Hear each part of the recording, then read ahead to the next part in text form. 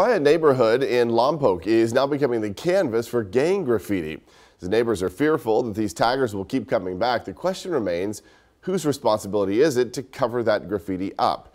As KSBY's Melissa Newman explains, an outdated city ordinance could make the homeowners have to pay to clean it up.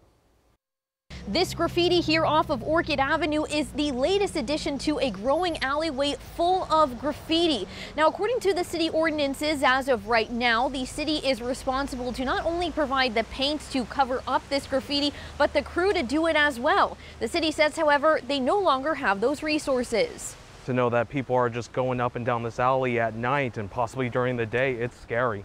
It really is. Cody Thomas was taking out the trash last week when he discovered this graffiti in the alleyway behind his house. And in the past few days, the taggings have grown. This is an older neighborhood with families that have children who come up and down this alley to play football. And the fact that people are skulking around in the middle of the night, tagging up people's personal properties, makes me feel personally unsafe to be just in my house a couple doors down. Now Thomas and his neighbors are looking for answers. The city's graffiti ordinance says it will help property owners cover graffiti within 48 hours of it being reported, providing the paint and the crew to paint over it.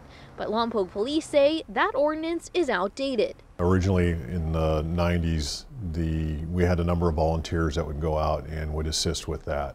We no longer have those volunteers and we don't have the resources to do it. Despite what the ordinance says, it's now up to the homeowner to cover the graffiti, and if publicly visible graffiti is not covered within 5 days, the property owner can be cited. If somebody breaks your window and commits a vandalism, which is what graffiti is, it's not the police department's job to come and replace your window at the city's cost. It's your private property. Paint is vandalism, it's graffiti. It is the property owner's job to cover up or remove that paint.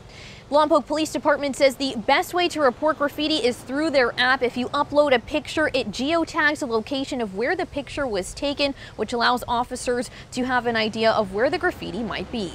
In Lompoc, Melissa Newman, KSBY News.